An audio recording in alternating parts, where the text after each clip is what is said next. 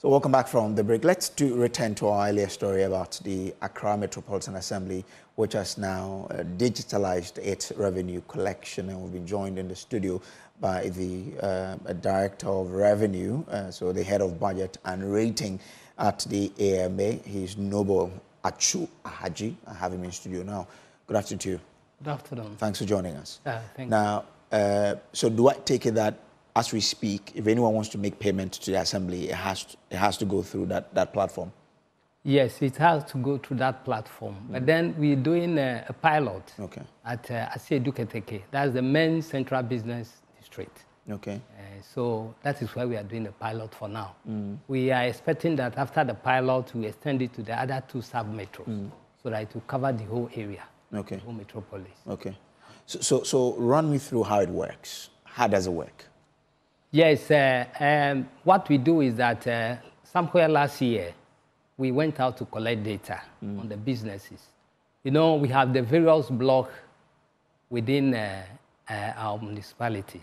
So from block to block, we pick the businesses that are there, we pick data on them in terms of the contact, in terms of the business name, in terms of location, the business owner's name, and the type of business you are doing, the categorization, and how much you are supposed to pay.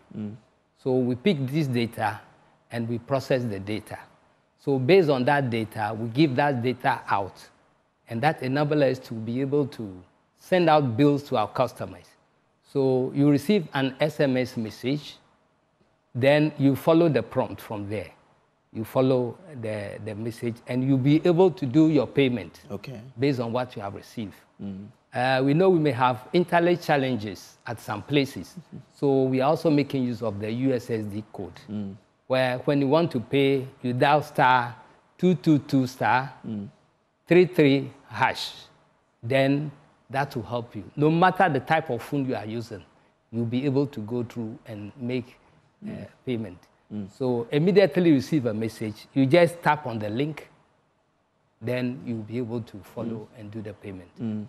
And as you do your payment, you receive the receipt, and you can print your business certificate, which you can display in your shop, so that when we come for monitoring, we'll see that and good to go.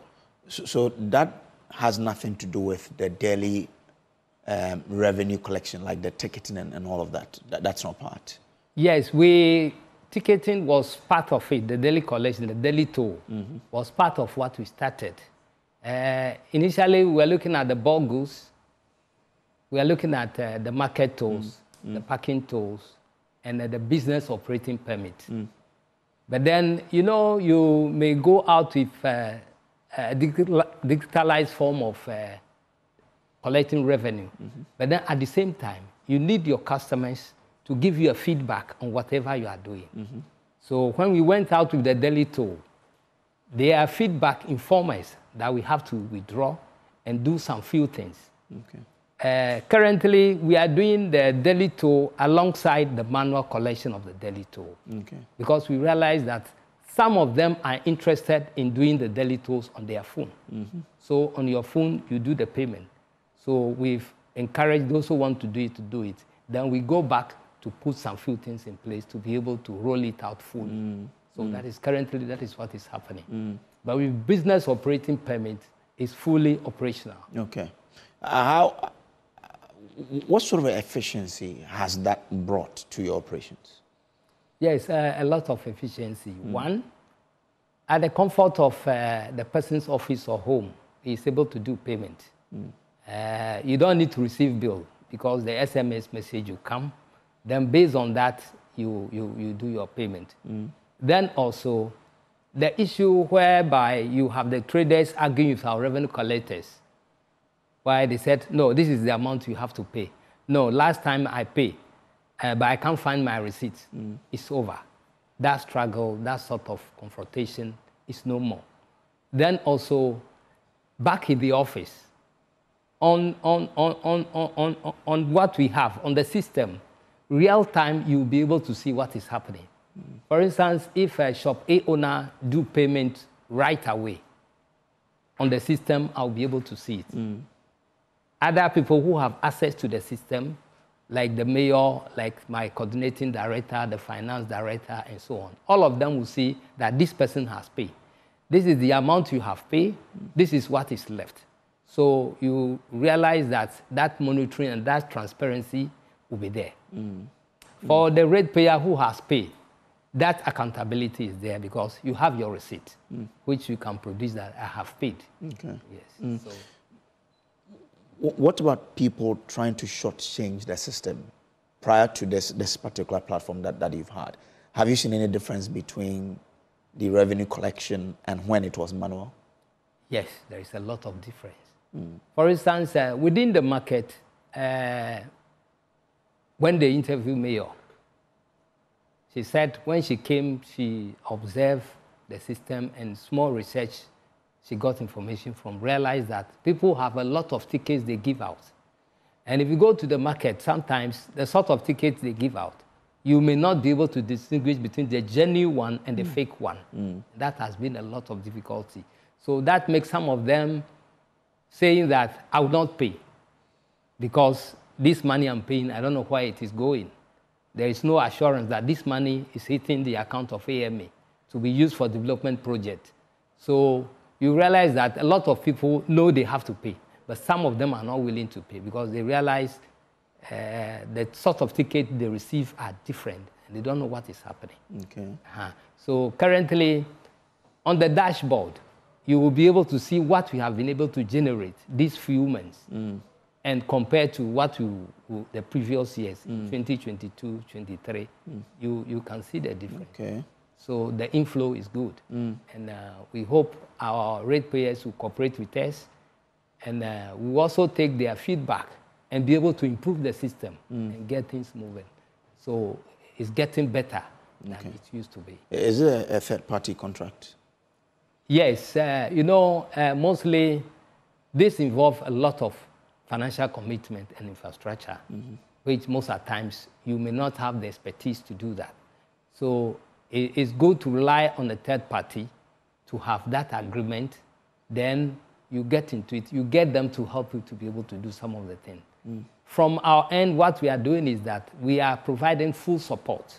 That collaboration is there from the leadership of the assembly, from the assembly members down to the last person, so that we'll be able to get this thing. It is not for the third party, it is for the assembly. So we are giving all necessary support to make sure it succeeds. So in terms of what we've received, how much is it? What's the quantum like? On the platform? Yes. The inflow. Yes, as of today, for Asiedu Keteke, we've been able to rake in about 1.6 million. 1.6 million? Yes. We are yet to go out. Okay. The 1.6 million that we can see on the platform is just those who decide voluntarily to do their payment. We have not gone out for enforcement. Okay. We have not out there chasing any shop owner, Pepe, no. There is time for that. Okay. When we go out as a team, then we'll see the inflow. For now, we are doing education, we are creating awareness, we are helping them. Those who have challenged, maybe you have received a bill and you think what you have received is too high, or this is not the correct classification, we go out to help you to correct some of those things.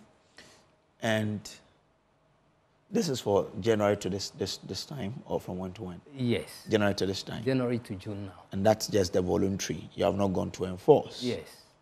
Wow. Then that's a wonderful system then. So what the third party, how long will the third party be with you? Yes, for now they're on pilot basis. After the pilot, that will be determined by us. Oh, so you've not determined, what's the arrangement like? The arrangement, I mean, the third party is offering services. I'm sure there will be some cost sharing of a sort. Yeah? Yes, that will come out later. Okay. You have not discussed that also? Yeah, we've not discussed that into detail. Okay. But the details will come out. Okay. So, I mean, now that the third party is rendering a service, you've had over something million cities. What is the share of that money for the third party? No, we've not started sharing. It's right in the account for now. Okay. And that will be discussed. Later? Yes. Wow.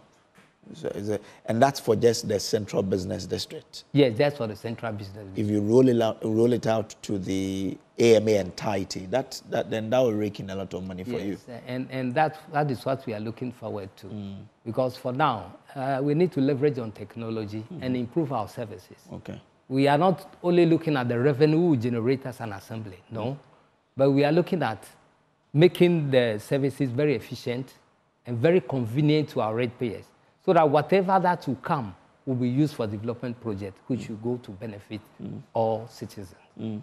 So when do you intend ending the trial process and then beginning the real work itself? Yes, the trial, we are doing it up to the end of the year. Okay. Then from next year, we should be able to kick off in all the 3 sub-metros. What sort of lessons have you picked since you started using the system? Yes, one lesson is that it brings about transparency. Transparency with the revenue collection we are having, transparency on the part of the ratepayers. Then we've also learned from this that it is very important to engage the people. You cannot only leverage on technology and do what you want to do, but the people matters, and they should be at the center of what we are doing.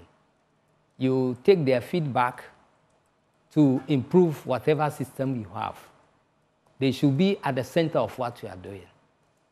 We have also learned that rendering such a service involve the internet and involve using mobile phone and involve other means, so you should have alternative arrangement. Then also, if the ratepayer is supposed to pay, it shouldn't be a cost to him. So, to him or her. So for now, if you are using the service, you have to use your mobile money to pay. There is no extra charge for you. Okay. If it is 10 the telcos don't take any charge. They don't take any charge. If it is 10 cedi, you have to pay as your bill. You just pay the 10 cedi. You don't have to pay any extra on it. And that is to help to bring everybody on board, so that we can have that inclusivity and participation in revenue mobilization and collection. Every system has its own challenges. What sort of challenge do you have with your platform? Yes, the challenge we have right now, one is with the internet service, where you may not be able to get at every place. And that is why we've put in place the USD code. The other challenge has to do with the threshold in terms of issuing check. The threshold is 3,000. From 3,000 and above, you can easily use the system to do check payment. Okay. But we are reviewing that. We've talked to our partners, and they are ready to come out with a very innovative one, which will bring the figure down for anybody who wants to pay with check. Maybe even if 500 cedis, do check payment. Okay. Oh, okay. So I can use check to still pay on the system. Yes. How possible? Yes. How is that possible? So when you go to the payment option, you see check there. You see bank transfer.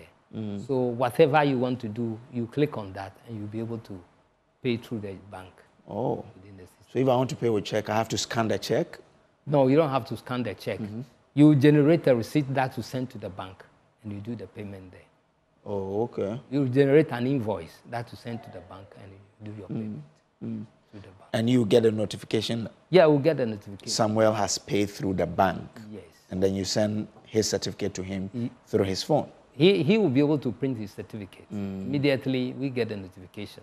He will be able to print his certificate. So those who are using the, in quote, young phones, how do they get their certificate printed? Yes, for that one, you may not be able to get your certificate. Yeah, you may not be able. But when you are using the Android, you'll be able to get it. And you can either get it to other places to be printed for you if you cannot do it yourself. Even if you come to the office, we'll still help you. Okay, what's the lesson for other assemblies who will be watching by now? Yes, I believe with the technological age, it is good we should leverage on technology and improve our services so that convenience comes to our ratepayers. At the comfort of our offices, we can also monitor and be able to improve service delivery to our people. The manual way of doing things may not help us, or it's not helping us. And that is why we have to move away from that and be able to deliver a service that we can be proud of. You hope that this has dealt with corruption? You believe that it has dealt with corruption? To a large extent. To a large extent. Because we will not have people who issue different tickets to ratepayers or different receipts to ratepayers. But this one, you generate the receipt yourself. And we will also be able to see within the system that this is how much you have paid, and this is what we have done. And now, if we go out, we want to see those who are defaulted, those who haven't paid. It is very easy for us to see that on the dashboard and be able to print a list that these are the people who haven't paid. These are our ratepayers, and these are the challenges we have. So it is so easy for us. All right. I'm grateful to you, sir, for joining us. Thank you. So he is the head of budgeting and rating at the AMA, Noble Achu Ahaji. This is the Pulse on the JoyNews channel now.